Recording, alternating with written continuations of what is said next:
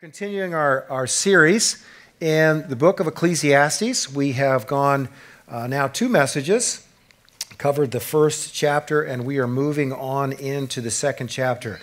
And to start out chapter 2, I want you to imagine just for a second the song Imagine. This is John Lennon's greatest hit, not with the Beatles, but solo career. He and his wife Yoko Ono wrote Imagine in 1971 and recorded it in May of the same year.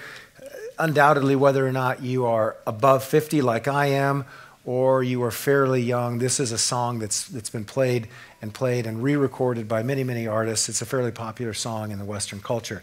Here's one of the verses from that song. Lennon says, "Imagine there's no heaven.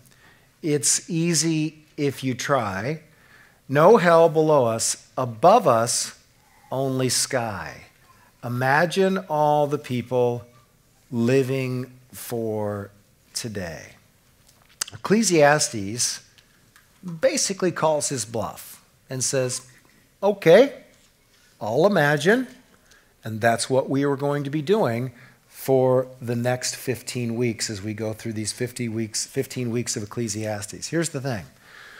When there is only sky above us, then we're left to look for meaning under the sun.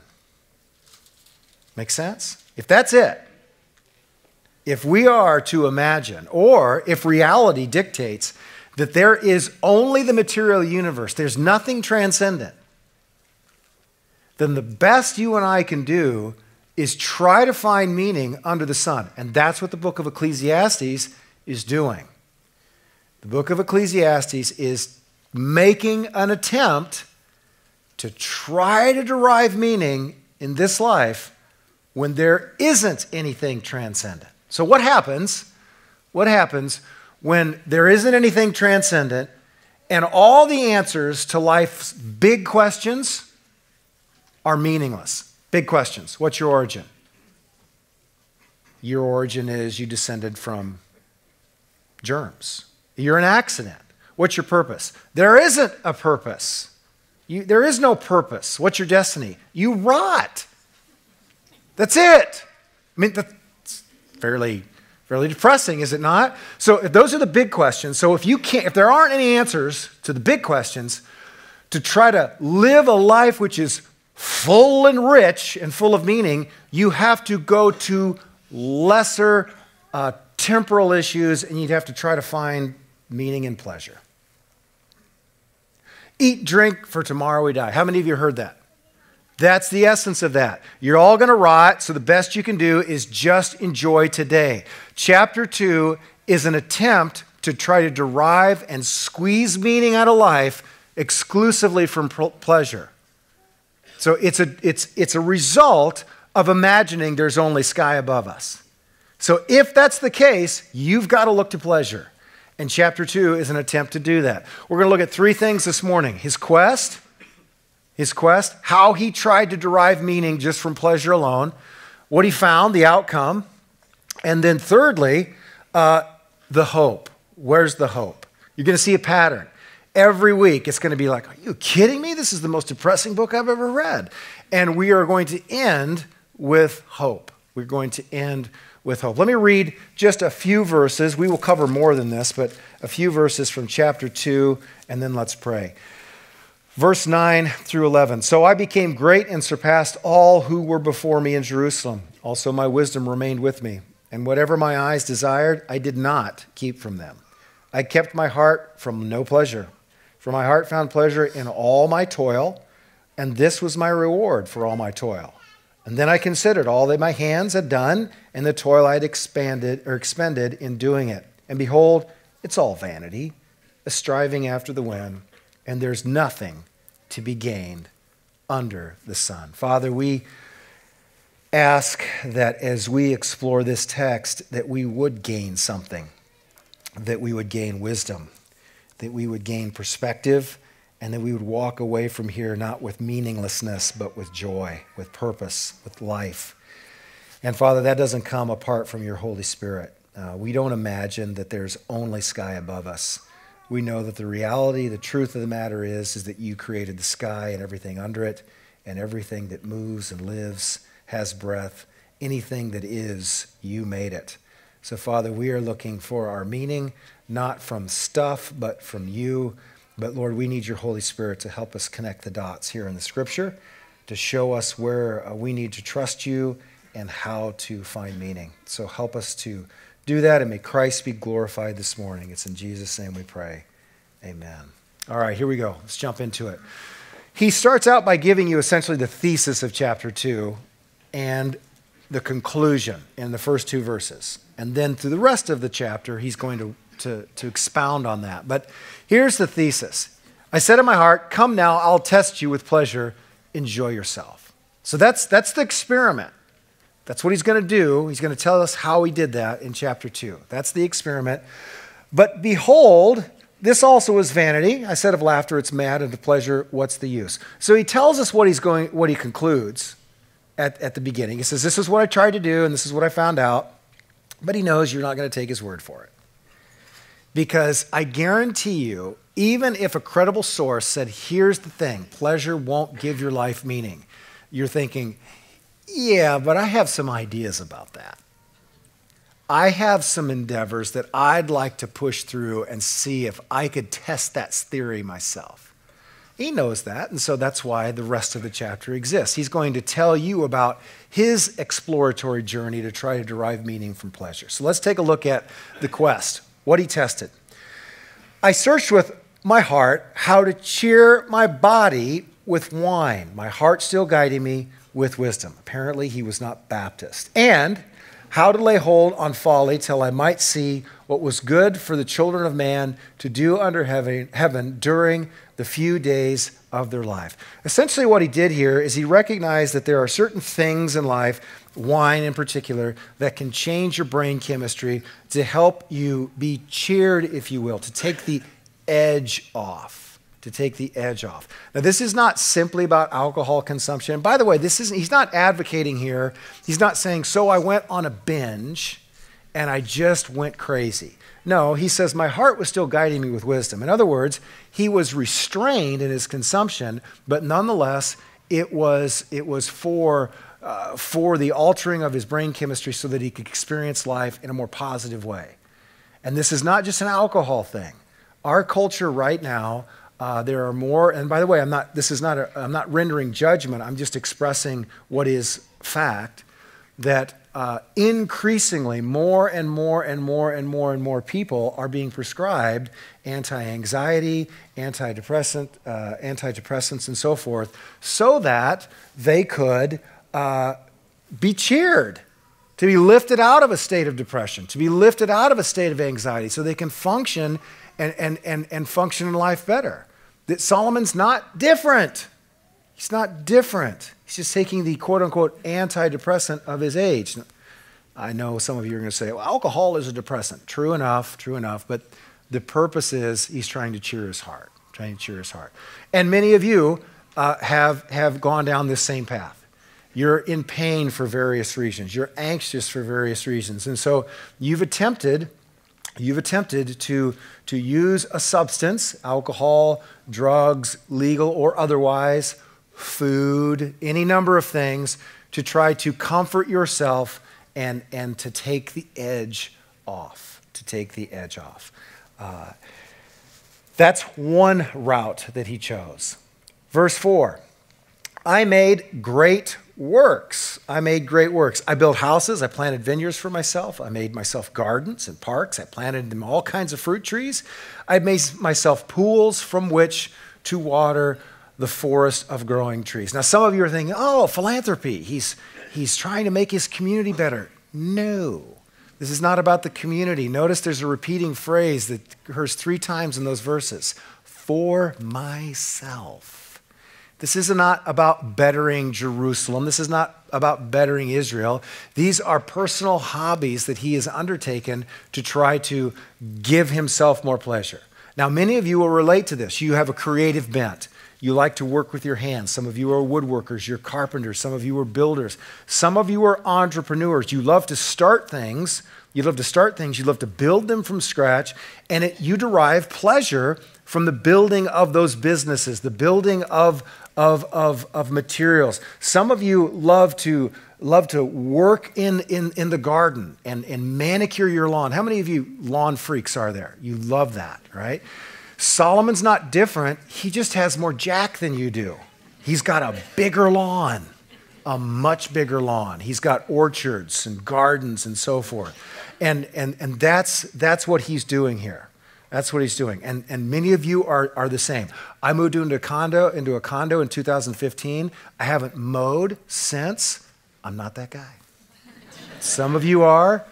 I'm not. But nonetheless, he's looking for meaning there. He made great works. Verse 7.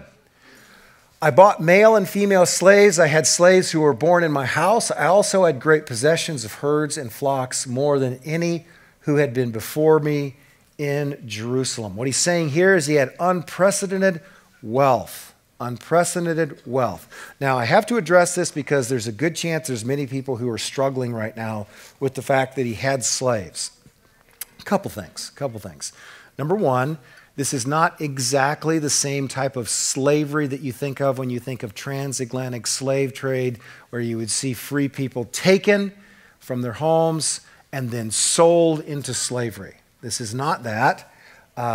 It's more indentured servanthood, but it's still not good. It's still not good. And some people will read this and they'll think, I don't understand. Why is the Bible condoning this? Understand that Ecclesiastes is not prescriptive. It's descriptive. Do you know the difference? Prescriptive is the Ten Commandments. This is how you should live. Ecclesiastes is Solomon saying, this is what I did. He's not saying, oh, and you too should oppress and own people. He's just telling you, I did this so I could find some pleasure. And that's what people do. You use people to get pleasure. Don't tell me you've never used anybody to get pleasure. We manipulate people, we use people. It's the same thing, only he has more of them. He has more of them. This might be translated in modern terms in terms of like, I started with a business, I had 5 employees. I built that sucker, and now I've got 120. In other words, I had more and more people under my authority working for me to increase my bottom end. That's what he's saying here. And in other words, this is what he is hoping. As he acquires this wealth, he's hoping that the acquisition of this wealth is actually going to bring him pleasure, and that pleasure is going to give his life meaning.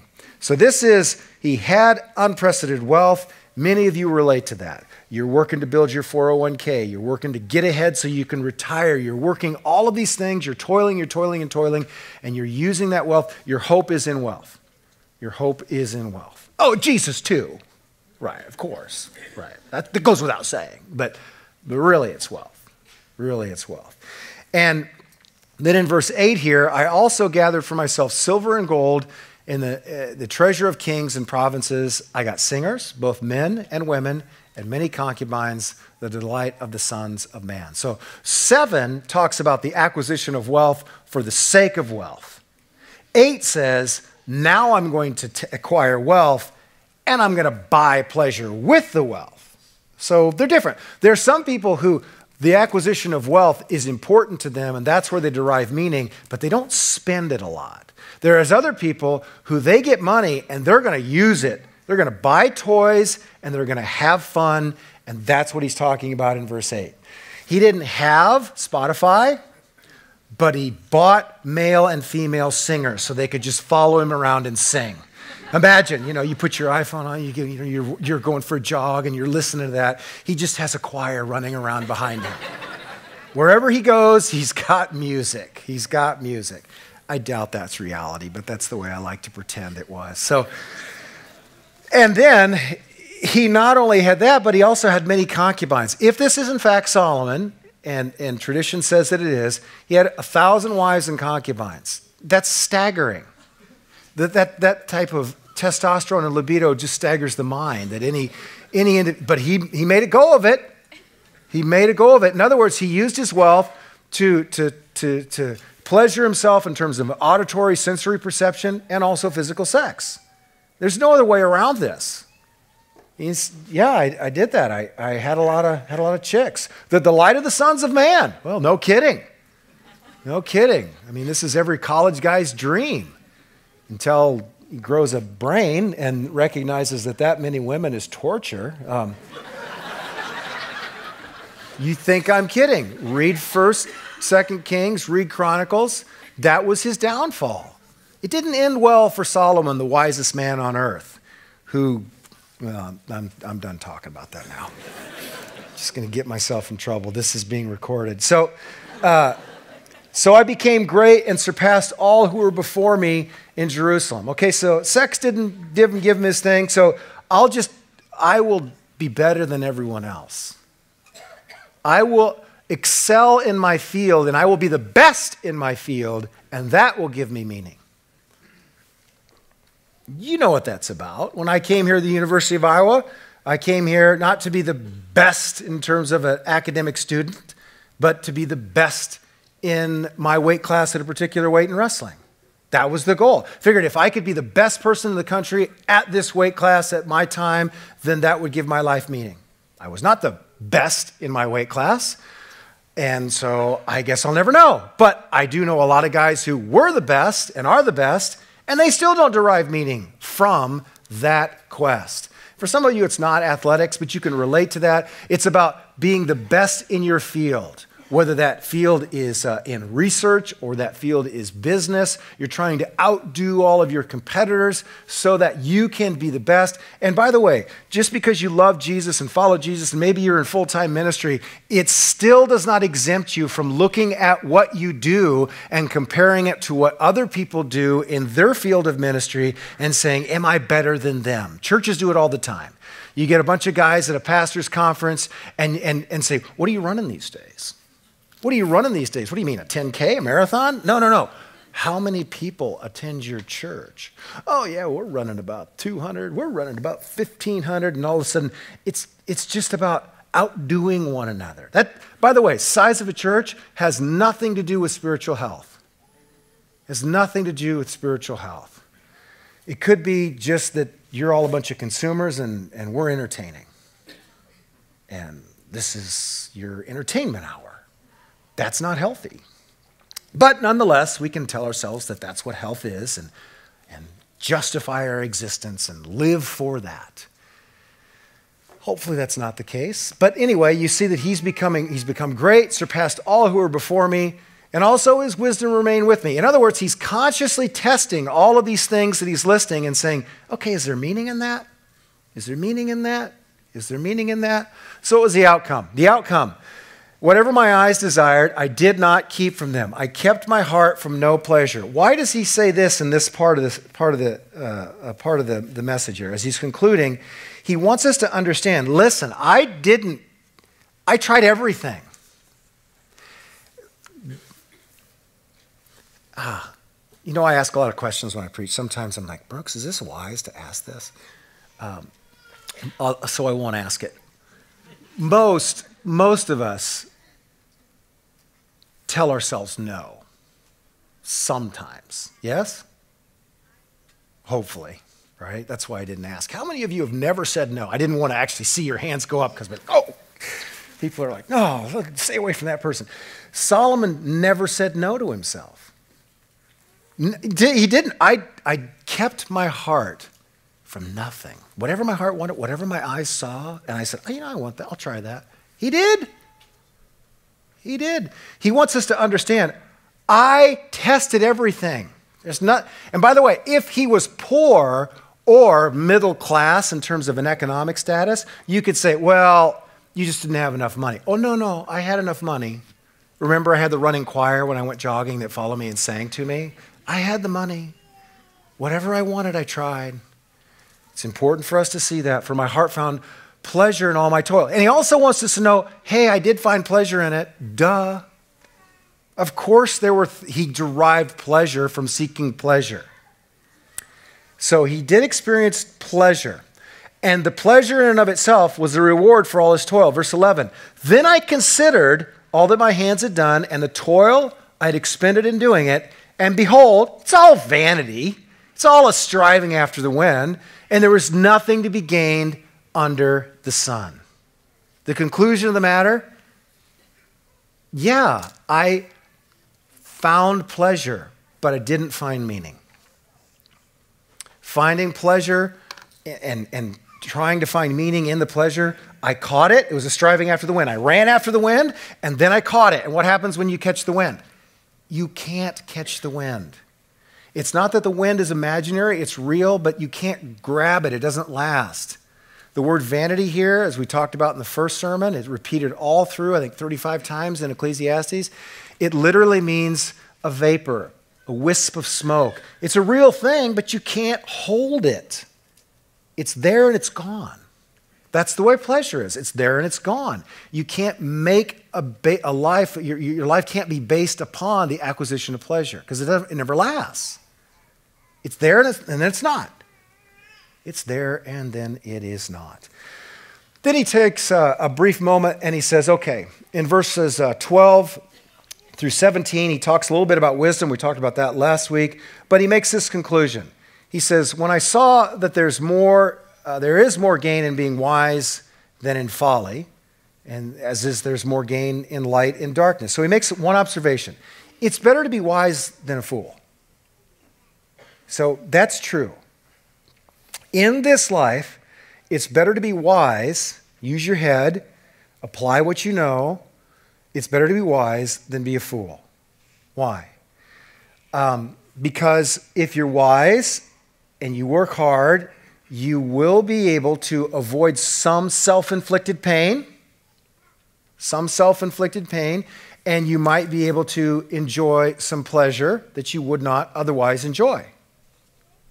That's true. If you're a fool, you'll do all sorts of stupid stuff, you'll inflict pain upon yourself, and there'll be less pleasure. But then he says, but ultimately it doesn't matter because both going to rot.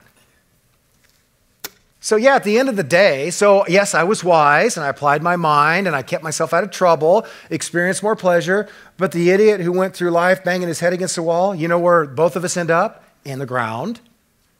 And that's meaningless. That's meaningless. So the wisdom that he used to acquire pleasure ultimately got him some pleasure, but then he dies anyway. So there's really technically no advantage over the fool.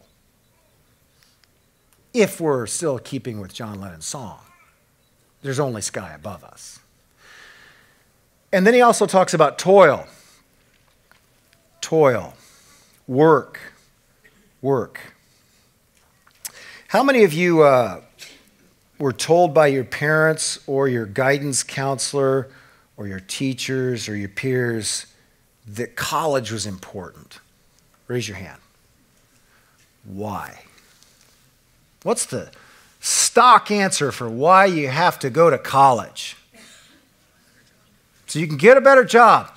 Why technically do you need a better job?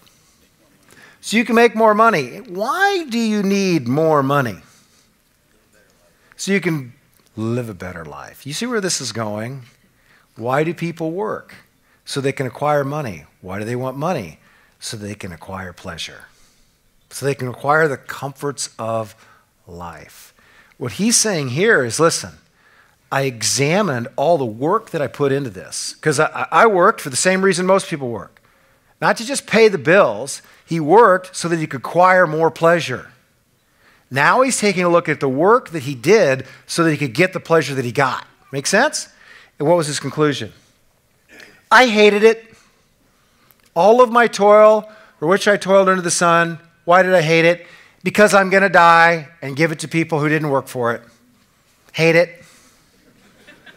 That just drove him nuts. Verse 22. He asked the question, so what did I get? What was my gain from all this toil beneath the sun? What's the answer? It's a rhetorical question. If it's a rhetorical question, what's the answer? Nothing. He didn't gain anything. He doesn't have any more pleasure at the end than he did at the beginning. He experienced pleasure along the way, but when he's old and ready to die, it doesn't matter. He's still going to rot. And so that drove him nuts to think that he worked that hard for something that can't last. And the last thing, what did he gain? Didn't gain anything. He gained something. Anxiety and stress. For all his days are full of sorrow, and his work is a vexation. Even in the night, his heart does not rest. This is vanity.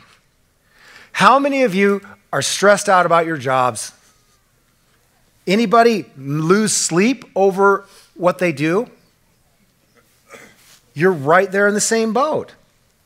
By the way, this is not simply if you were only in ministry serving Jesus, you'd never have anxiety. Pfft. 1 year ago, I went to the doctor and had my heart tested because my heart was beating out of my chest. I could literally feel it beating. I could feel it in my teeth at night. That's weird. You're lying there trying to sleep and you can feel your heart going doosh, doosh, doosh, doosh, doosh, doosh. What the heck? I work out all the time. I don't smoke. I do overeat, but I work out all the time to compensate for that overeating. I shouldn't feel my heart in my face at night. So I went, they did an EKG. There's nothing wrong with you. Is your job stressful? I would lay around at night thinking about all the problems in people's lives that I couldn't fix. I'm sitting there at night, vexed, not resting, serving Jesus who's supposed to be my rest. You know what the reason is? It's because when the stable is full, there's lots of crap to shovel. You people poop all the time.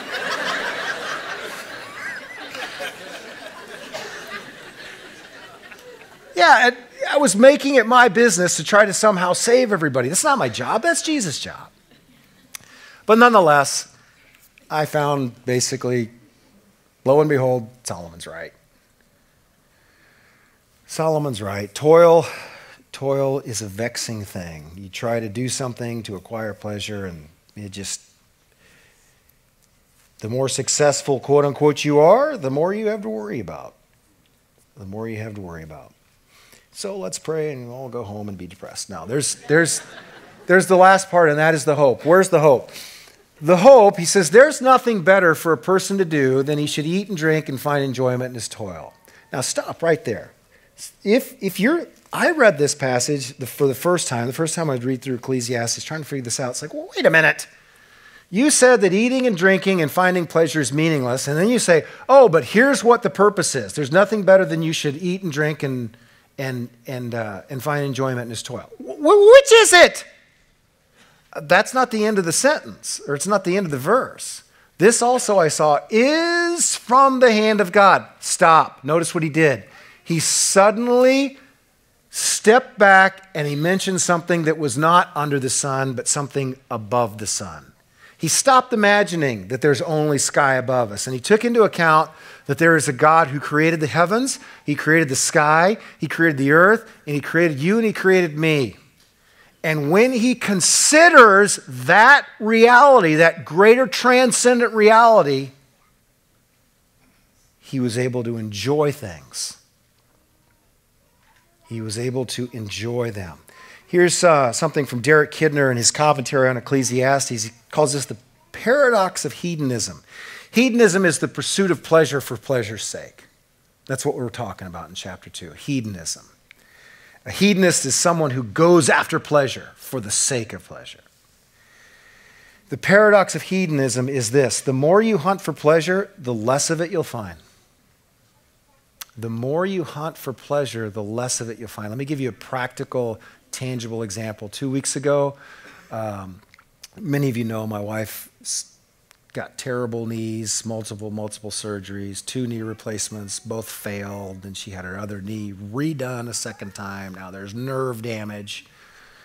And so we got some good news that we thought we were going to have to wait for a full 9 or 10 months or so to get the nerve damage repaired, but all of a sudden there's a cancellation. Oh, we can get you in January. Awesome. Insurance approved. Awesome. Everything aligned at once. It's like God said, open door, open door, open door. Like, oh, this was awesome. So we were in a great spirits a week or so ago, and said, let's go celebrate. So we went to Wig and Pen, and got a the deep dish Chicago style pizza. We had great conversation. Put down our phones. We were actually looking each other in the eyes. Talked about our marriage. Talked about our kids. Talked about life. Just enjoying conversation. The pizza came. Ate the pizza. Oh, this is good. Tasted better than it normally does. It's always good, but this tasted really, really good. And I didn't overeat. Some of you are like, you're lying. No, I didn't. For me, I didn't overeat. I had a measured amount, and we took the rest home, and it was good. And it's like, the conversation on the way home was great. We decided, hey, let's watch Netflix. So I don't remember what movie it was, but we're watching the movie, and about 10 minutes in the movie, it's like, that pizza's in the fridge. That pizza's still in the fridge. And I wanted to experience the pleasure of eating. See, I experienced the pleasure of eating when we had dinner, when we were having conversations, and I was eating to fuel my body.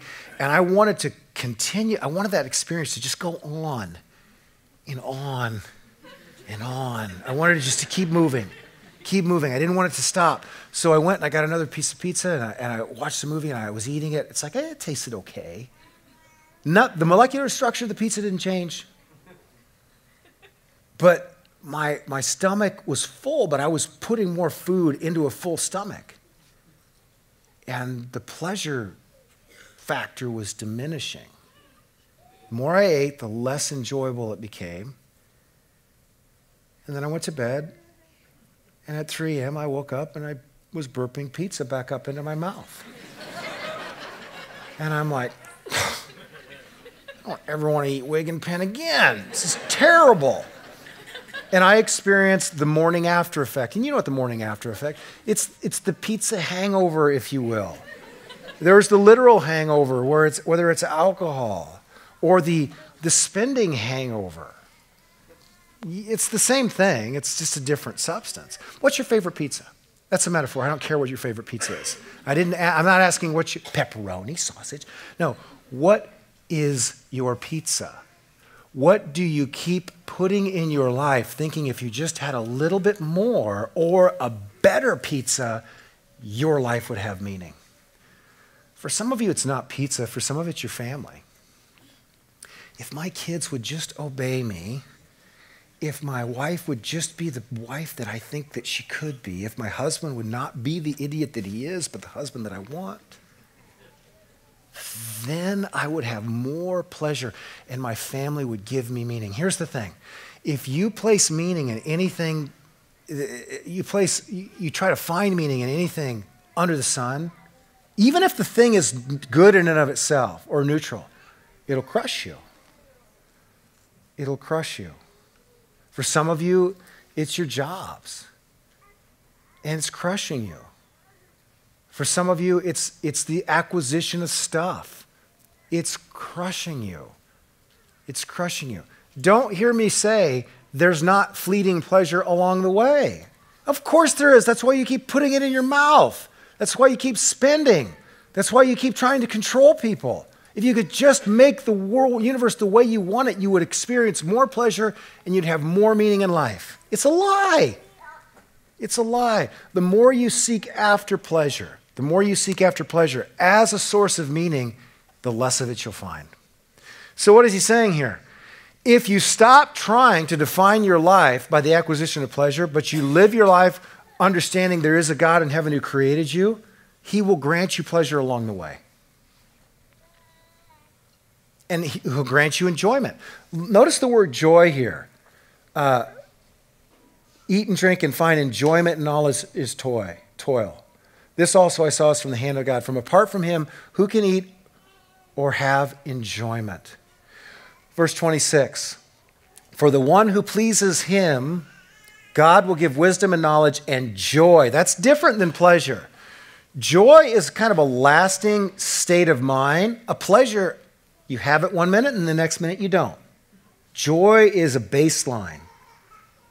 Pleasure is an event. It happens and then it's gone. It happens and it's gone. God can give us joy, knowledge and joy. But to the sinner, he has given the business of gathering and collecting only to give to the one who pleases God. This also is a vanity and a striving after wind. He lists two different types of people. There's the person who pleases God, and to that person, he gives wisdom, knowledge, and joy. Then there's the sinner. To that person, he gives the business of acquiring and gathering and collecting only to die and turn it all over to somebody else eventually anyway, which is vanity. The person who pleases God and the sinner. That's not good news. Hebrew word for sinner means one who has fallen short. Romans 3:23 says that all have sinned and fallen short of the glory of God. That means that every single one of us has tried to give and find meaning for their own life apart from God. Every single one of us. There's no exception to that rule. And therefore, we are all, quote unquote, sinners. So where's the hope in that? Here's the hope in that. Jesus said to the Pharisees, John the Baptist has come eating no bread, and he wasn't drinking wine, and you said he had a demon. I, on the other hand, the Son of Man has come eating and drinking, and you say, look at him. He's a glutton. He's a drunkard and a friend of tax collectors and sinners. Yet wisdom is justified by all her children. Here's the good news. Jesus is not anti-pleasure, and he's a friend of sinners. When he came, he was not the person who shunned all worldly pleasures. He came and he went to parties. He was invited to parties. Matthew held a big party, invited all of his tax collector and prostitute friends. And Jesus ate and drank with them. And he enjoyed himself. But he wasn't trying to find meaning in the eating and the drinking or the people. You know, Jesus' first miracle was? It was at a party. Do you know what he did? He turned water to wine. His first miracle at a party was to turn water to wine. He's not against you enjoying yourself. But he doesn't want you to just simply experience pleasure. He wants you and I to experience deep, rich, abiding joy. And in John chapter 15, he says, I came that you might have my joy, that my joy would be in you and that your joy would be complete. That's not simply the acquisition of pleasure. That's a lasting, abiding joy in knowing who you are and why you are. He says, I want your joy to be complete. So the first party he attended, he made wine. The last party he attended, he was the wine. And he took a cup.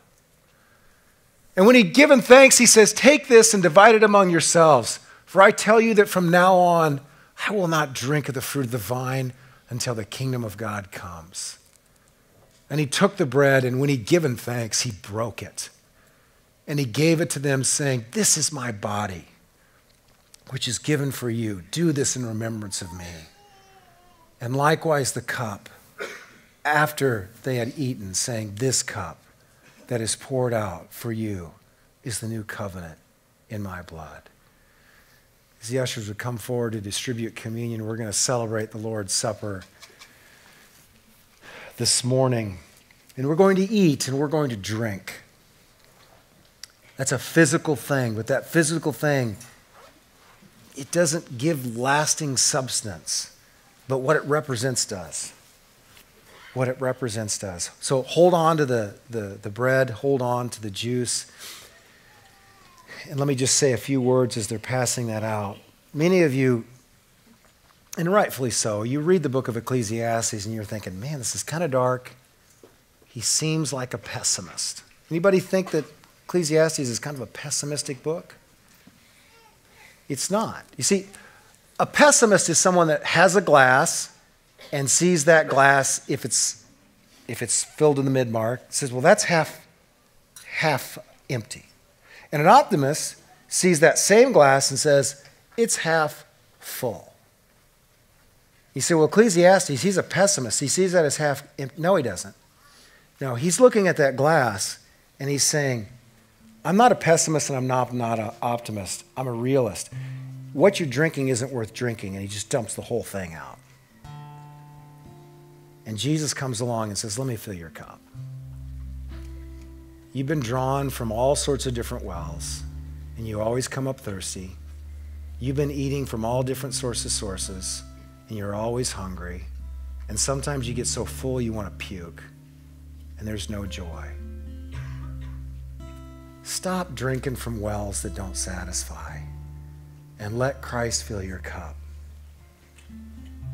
Let him fill your cup. Drink deep of his grace, of his love, and let him give you pleasure moment by moment as you live your life for him, who is the Son of God that created everything under the sun.